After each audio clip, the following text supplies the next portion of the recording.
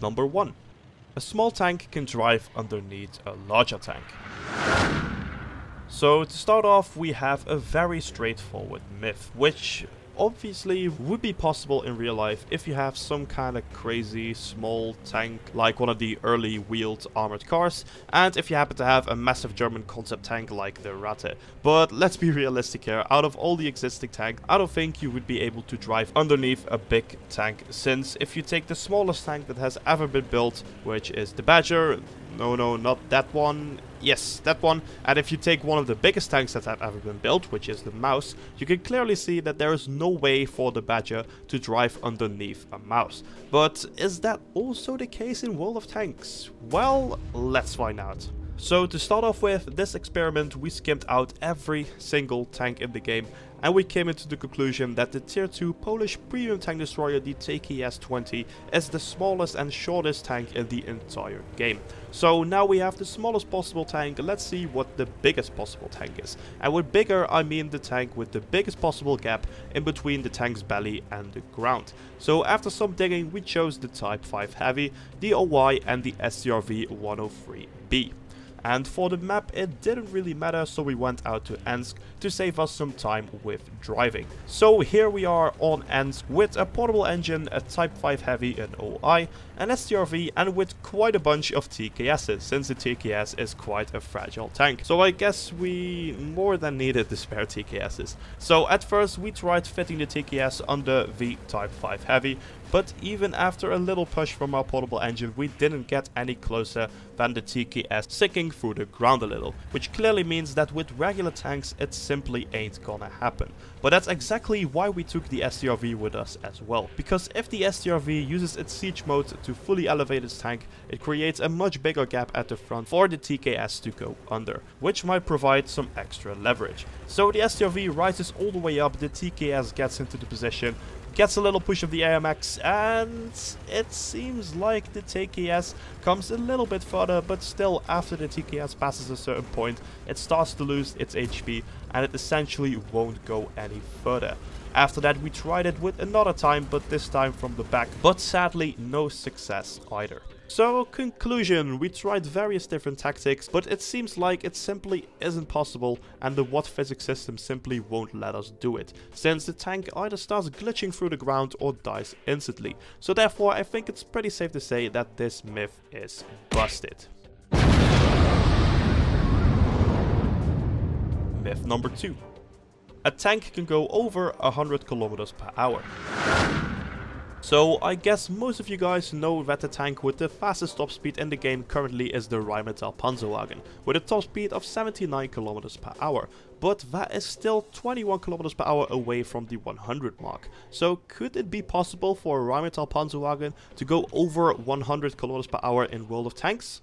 Well, let's find out. But before we're gonna start to get into the testing scenario, I bound a few rules to this myth, which are that the speed must be achieved while the tank's tracks are still in contact with the ground, and I can only use the help of the other tanks pushing me and driving downhill. So simply falling from a high cliff doesn't count, since it's not actually achieving and sustaining the top speed, even though the WoT speedometer does measure the speed of a falling vehicle as well for some reason. So with all that cleared up, let's get right into the testing of this myth. So to start off, we considered a lot of different maps to try this on, but eventually it all came down to either El Haluf or Westfield. So we did a little pre-test on both maps, and after those pre-tests we came to the conclusion that the hill on the El Haluf spawn provided the best boost. Since fair enough, the hills on Westfield might be steeper and longer, but the main issue with the Westfield hills was the fact that there were a lot of bumps in the terrain, which would mess up the line of the other Rheinmetall Panzerwagens who were providing the extra horsepowers. So for the map, El Haluf it is. Which brings me to the second part of the testing scenario, which is the insane amount of extra horsepowers, since we managed to create a train of 29 other Rheinmetall Panzerwagens to provide a whopping 31,900 extra horsepower, which I know isn't realistic since the train will eventually break up anyways, but you get the point, we had a lot of extra horsepower. And that basically wraps up the testing scenario, so let's dive right into the results. So here we are at El Haluf, me and my well-trusted Rheinmetall Panzerwagen together with my 29 portable engines, and we start to line up at the top of the hill. So after waiting for the train to form, I counted down, we smashed down the gas, and we're off at a top speed of already 85, 90. Oh, the hill goes flat again, and we didn't manage to get up to speeds over 90 kilometers per hour. And the weird part is that the tank simply refuses to further accelerate at the 90 km per hour mark. Even after retesting it some more times off streams, I never managed to breach the 90 km per hour mark. But before I'm gonna take you guys to the conclusion of this myth, I have a little bonus test for you. Since we also tried the same thing with the slowest tank in the game, which of course can no other be than the TOG II, to see how far we could push it. And to be honest, the results were absolutely insane, and I honestly could not believe my eyes. So, you know what? I'm just gonna show you my live reaction to this. Okay, ready? 3, 2, 1, go! Let's go, let's go, let's go! See how fast we could go. Okay, so 21, 20. Oh, we're literally not going faster than this. 40. Oh my god! No way! 50, 70. Holy shit! 71 kilometers per hour. What the fuck? Holy fuck! I did not expect for a TOG to go that fast. What the actual fuck? 72 kilometers per hour in a fucking TOG. How? How is that even possible? Wow, can you believe it? Because honestly, I still can't believe that we reached a top speed of 73 kilometers per hour in a flipping TOG II.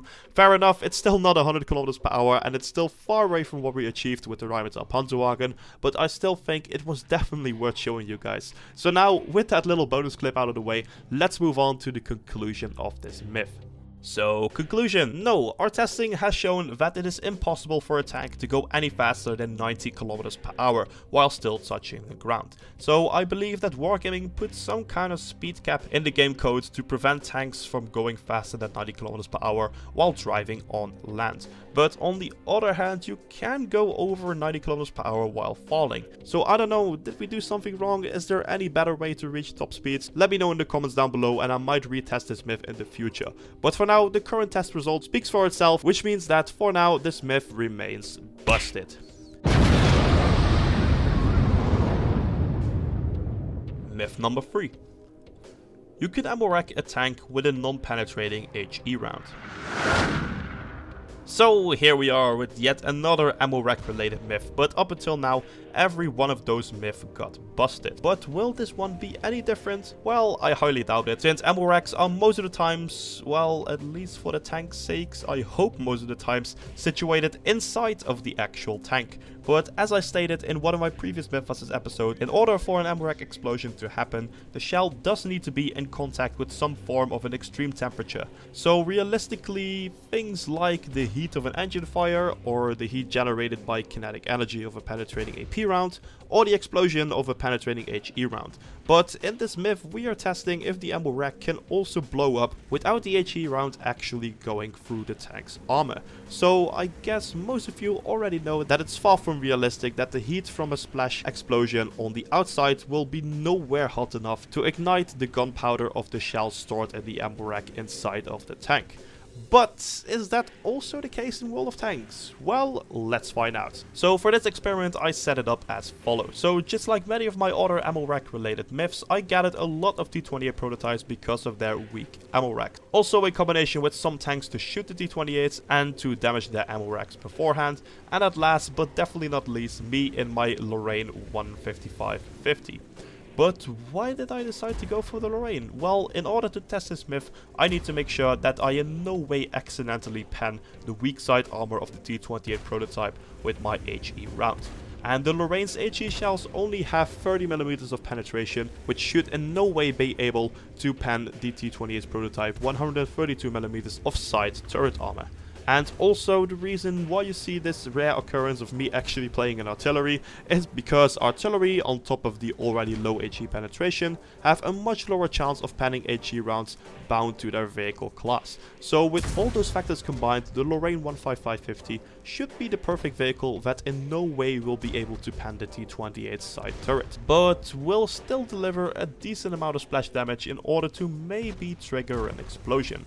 And at last, to make my life a little easier, I trained Eagle Eye on my commander as well, so I can see for myself which T-28 have their ammo rack already damaged. So with that all set up, we just happened to test it on Al-Loof as well. Just a coincidence, so no real reason for that. Nevertheless, let's now move on to the actual experiments. So once all gathered at the center of Al-Loof, the T-28 and the other shooter tanks start shooting the ammo racks of the T-28s randomly, up until someone's ammo rack gets damaged. And once that happens, I came in and tried to blow it up with my HE round. But after shooting quite a bit of T-28 ammo racks on stream, and also even more T-28 ammo racks off stream, I didn't manage to explode a single one of them. While if I tried to blow up the T-28's ammo rack with regular tanks shooting regular AP ammo, I could easily ammo rack roughly 7 out of 10 T-28s without any major effort.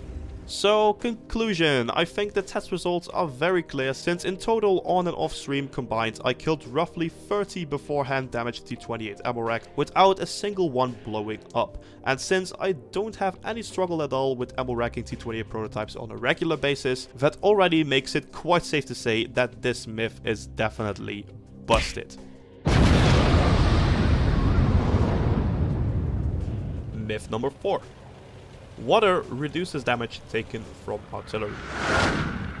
So yeah, water still remains a strange thing in World of Tanks, since in the previous episode we tested if water reduces a shell's penetration, while the test actually proved that water seems to increase the shell's penetration, which is rather strange indeed. So will water also increase the artillery damage taken then? Well, if it would, that would even prove more that water is truly a magical thing in the game, because I guess in a real life scenario I think water might actually decrease the damage taken from high explosive shells. But I can't tell you guys for sure, since I'm obviously not a physicist. So for the physicists among my lovely subscribers, if you know what would happen in real life, please let me know in the comments down below. But my guess is that water will decrease the damage, since it slows down the fracture particles before hitting the tank. That's my best guess, so you guys just gotta do it with that for now. But what happens in real life is fun and all, but what would happen in World of Tanks? Well, let's find out. So to kick things off, probably the hardest part of this experiment was picking the right map, since we needed a space with both deep water and land right next to it. And on top of that, artillery needed to be able to hit that spot as well. So with these requirements in mind, we decided to go for the beach and airfield. Then for the tanks, we used the exact same setup as the Spall liner myth, which basically means a whole variety of tanks, but 2 of every variety. So for example, 2 Centurion Action 10s, 2 Mauses and 2 Rheinmetall Panzerwagens, etc. Also, we made sure that each tank in the same pair was exactly identical, which means that they are fully upgraded and only have 100% crew and nothing else, to make the experiment as fair as possible. Also talking about fair, artillery and HE shells overall are incredibly sensitive to RNG, so keep that in mind as well. Then at last we used 2 T-92s as the shooters, also with an identical loadout. So with that all set up, let's dive straight into the testing. So firstly, the experiment works as follows. Both tanks of a particular pair ready up at the beach. After my countdown, one pair of the tanks submerges its tank completely underwater, and once that is done, both artillery have 15 seconds to aim and take the shot before the submerged tank drowns. After that, we'll write down the damage taken for both the dry land and underwater party and compare the results in the conclusion. So now you guys know how the experiment works. I'm just gonna play the footage and we'll see from there. So first up, the Centurion Action 10s, one of them on the beach, one of them in the water, and after a brief countdown, both artillery shoots, and the one on the beach loses 452 hit points, while the one on the water loses 601 hit points. So yet again, it looks like it's gonna turn out exactly the opposite as expected again. But before we draw any early conclusions, let's just move on to the next test. So next up is the Mauser's turn, again one on the water, one on the beach. And after a few seconds, both T-92s shoot, and the mouse on the water loses 360 damage, while the mouse on the beach loses 450 damage. So now it's the other way around again? Very strange indeed. You know what, let's try it out with a more one-shot sensitive tank, with next up being the Rheinmetall Panzerwagens. So again, both RT shoot, and the Rheinmetall Panzerwagen on the water loses 532 hit points, while the one on land loses a massive 1228 hit points. And this last result really triggered something inside my head, because what if water doesn't reduce the RT damage, but just prevents the RT HE round from penetrating? Because if you think about it, HE shells explode on impact. But what if the impact with the water surface already sets off the HE explosion? So the tank that is beneath the surface only takes the splash damage that's raining down on them from the explosion that took place on top of the water surface. So to test this further out, I repeated the test with the Rheinmetall Panzerwagens over and over again, and the first couple of shots didn't really seem to pen the Panzerwagen underwater, but those were just poorly aimed. But at the third try, this happened. Yep, that's indeed a pen underwater, which was exactly the answer I was looking for. So, conclusion. No, there is no proof from the test footage whatsoever that water reduces artillery damage, since the damage taken from non-penetrating hits were literally all over the place, so that clearly just is a case of RNG, and also water does not eliminate the chance of getting penned by HE rounds, since as the test footage clearly showed, I was able to penetrate a Rheinmetall Panzerwagen that was fully underwater, and just because of that I can very safely say that this myth is busted. So guys, that was all for today's Mythbusters episodes. If you enjoyed the video or found it useful, please consider dropping a like, that would help out my channel a lot. Also, if you're new to my channel and you like my videos, make sure to smash that subscribe button so you will stay up to date with all my future content. And also, if you know any awesome myths that hasn't been tested out yet, feel free to drop it in the comment section down below or in the WoT Myths channel on my Discord server. Links in the description. And who knows, you might see your myth pop up in the next episode. But for now, I'm just going to say, as always, have an awesome day, and I'll catch you guys later. Jack it up.